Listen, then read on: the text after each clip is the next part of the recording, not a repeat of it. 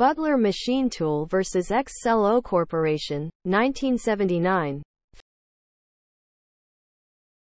The plaintiffs offered to provide delivery of a machine tool for the price of £75,535. The delivery of the tool was set for 10 months, with the condition that orders only qualified as accepted once the terms in the quotation were met and prevailed over any of the buyer's terms. The buyer responded to the offer with their own terms and conditions, which did not include the price variation clause listed in the seller's terms.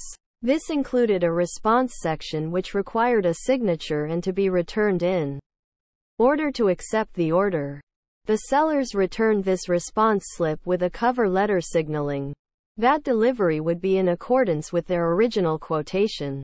The tool was ready for delivery, but the buyers could not accept delivery, for which the sellers increased the price, which was in line with their initial terms.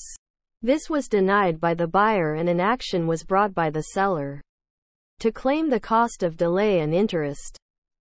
Court at the first instance found in favor of the sellers and ordered for the buyers to pay the increased cost.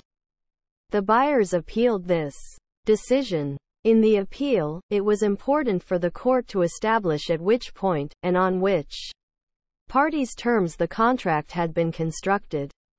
The court allowed the buyer's appeal.